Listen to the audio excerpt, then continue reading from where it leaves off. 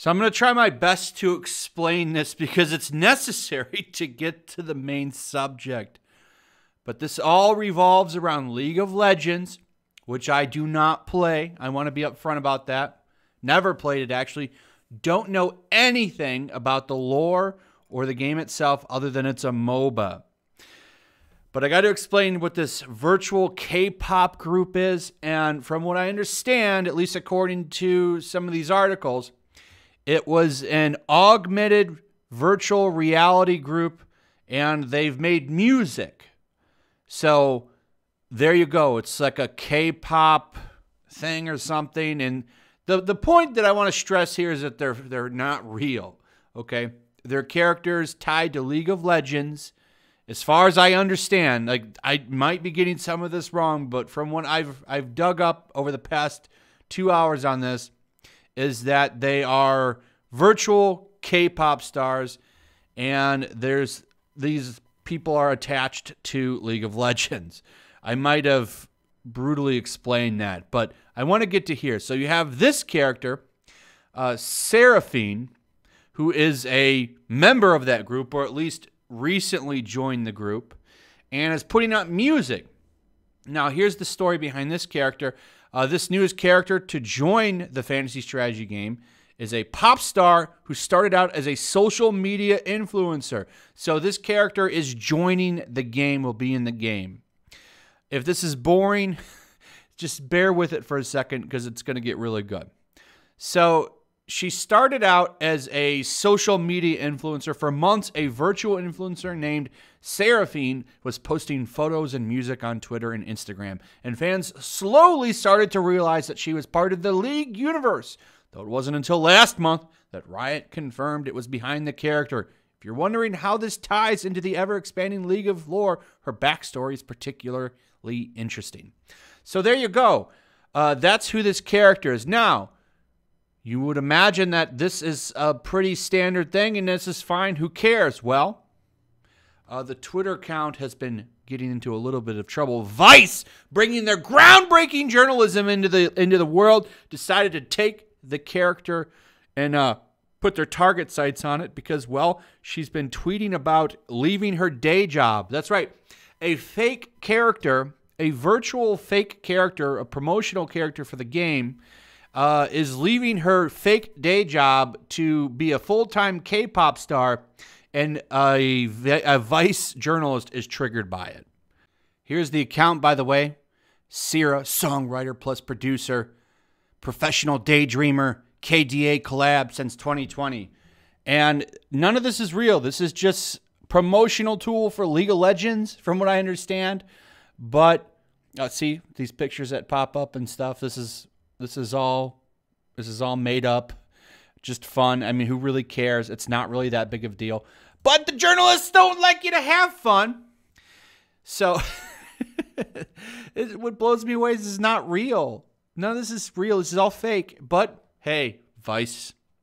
This is Vice. Groundbreaking journalism right here, folks. League of Legends fake anime pop star is sad tweeting about genocide. She's so relatable. She's got self-esteem problem, loves music, and directly benefits from the genocide of an entire race, just like you. So the reason they're saying that is because, from what I understand, the city the character is from is powered by the souls of a dead race. And that's where the problem starts. She doesn't acknowledge that. Here are the tweets that are causing the problem right here. We're going to Shanghai in 2 days, and it's finally setting in all at once. I've been working so hard, and I've been trying my best to love myself, but I can't find the confidence I need. I'm realizing that I can't do this alone, and maybe I need to be the one to ask for help. So could you give me some encouraging words? I need something to believe in right now. So let's go ahead and take a look at what the problem here is, okay? Why is this such a problem? Well, you're going to find out right now. So after complaining about the character existing, they explain that she's a musician who wants to use her musical gifts to heal her own home city and their rival city, where the oppressed underclasses were cast off. And she feels the tension within herself knowing how privileged she is. This translates into the real-life pop star version of the character as self-esteem and mental health problems. Seraphine's social media accounts, and especially her Twitter, tried to portray her as the most relatable girl on the planet, with a dash of melodrama from a tween soap opera like Instastar and Gossip Girl's Jenny Humphrey storylines. Just like us, she's got a day job, a passion for music, and a dream, unlike us poor rubes. Yeah, right. You know how much this person probably gets paid to work at Vice? Well, let me tell you, Kotaku makes $55K base. Vice probably makes a little bit more. She gets to live out that dream by joining KDA, which is that virtual K-pop group I was telling you about. We as her fans are here to cheer her on, dutifully telling this fictional character that she can do it when she asks for our support, so that she'll later show us all how she printed out our tweets and posted them on a bulletin board, which is this right here. Okay. Which is fake, by the way. This is so stupid because this is all fake. This is a promotional tool for a game. This branding experiment is beyond perverse. It's honestly offensive. Seraphine's tweet about quitting her day job hits different during a pandemic where over 7 million people have lost their jobs. While a lot of young women suffer from mental health problems like depression or have issues with their self-esteem when they try to express themselves through art, Seraphine's tweets about her issues aren't meant as an opportunity for other young women to be open and vulnerable about their issues. It's a naked attempt to get League of Legends fans to further invest in their parasocial relationship with Seraphine. It's not that fictional characters can or shouldn't bring up the kinds of things that real people deal with. Ironically, Barbie's vlogs, yes, the doll, do a great job of using her relatability and aspirational nature to create a space of safety where young girls can process complex feelings. But Seraphine isn't interested in fostering the growth of other young people. It's an emotional feedback loop directing you to more Seraphine content. Don't you see? You're one of her special favorite fans. Do you see this nonsense? This writer is very, very upset about this, and you can tell by the words. Probably sitting here banging on the keyboard like that while she's writing this, or he or whoever wrote this. I don't know. But what I find funny is, don't you see, this is supposed to direct you to more Seraphine content. Well, that's the point. They're building a brand with this character, selling songs, probably merchandise, microtransactions in the game if you use her because she's in the game. That's the whole point. It's probably why that game does very, very well. The game has been around forever, and it's still popular, and people still play the hell out of it.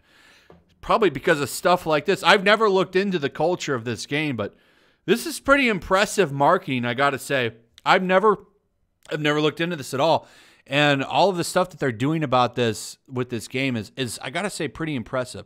Let's take a look at this really offensive tweet. Oh, so look at this. Didn't think that I'd leave my day job so soon. I'm actually going to miss working here. This is fake. Generally upset about that. Is mad about the fake character. This is like people that get mad about those virtual anime YouTubers. You know what I'm talking about? Like, even with that Project Melody check, they get all mad about that. I find this hilarious. Like, who cares? Like, you don't like the Seraphine account, just don't go to it. But this person literally goes and stalks this Seraphine fake account and gets upset because they tweet about the character leaving her day job. Get out of here. Oh, it's in the middle of a pandemic. Oh, my God. I mean, this is also crazy because, like I said, nothing about this is real. It's a fake character. Okay, it's a promotional Twitter. This would all be enough without the genocide angle, which is truly bizarre. Even if it's not canon to this version of the character, the tension that she feels because of it is an indelible part of the character, no matter the universe they exist in. So the point of that, I want to point that out real quick, is this isn't the character in the game, but it is. They are two separate characters. The character in the game is inspired. I don't know. Like I said, like this was all confusing to me because I'm on the outside looking into this League of Legends stuff. All I know for sure is that this character is fake and exists for marketing reasons. Imagine being so upset about some shit that happens in a virtual world, about the way a virtual city in a video game runs, that you're mad and upset and crying. And then you're crying because a character talks about quitting their day job because they're successful at KD pop, and it's not even real in the first place. It's like Tony Stark were to lose his, quit and go work somewhere else, or he's gonna be Iron Man full time. I'm gonna quit quit Stark Industries, and it's the middle of a pandemic, so I should be upset. This is wrong with these people. This is why everyone thinks that media is a joke. This is why everybody sees Vice as a joke, Kotaku as a joke, Polygon as a joke, because this is the kind of stuff that comes out of them. It's just like yesterday when I talked about them getting upset about strategy guides. So anyway, it's not unreasonable to think that she's a young white woman who would feel some tension taking up space during a time of extreme political upheaval. But there's no hint of that in her feed. So now they're upset because she's not talking about Biden Trump. Are you kidding? She lives in League of Legends land. So stupid. Seraphine has no interest in the political reality that exists around her, but does it exist around her? Does it? She doesn't live in our world, does she? Either way, who cares? That's not what they're trying to do with it. It exists as a marketing tool. Despite all the great lengths that Riot takes to draw her into our physical world, she's just interested in performing at Worlds for all the League of Legends fans that are definitely her very special best friends. Well, duh. That's the point. That's so ridiculous. So dumb, but so funny at the same time. So, yeah, I mean, you can't even promote your games now with this. And this is like I wouldn't be surprised if eventually they'll take a character like this and do like virtual videos and live streams. Like, that's going to make a lot of money for companies when they figure that out. And then we'll get more articles like this to laugh at. Anyway, that's pretty much it. Let me know what you think. Also, throw a like up, share the video. Make sure you still subscribe. Subscribe if you're new. Hit that notification bell, and I'll see you guys on the next one. Peace. Also, if you want to help support the channel, check out my Teespring store. There's a link in the description. You can find some merchandise in there that you might want to check out.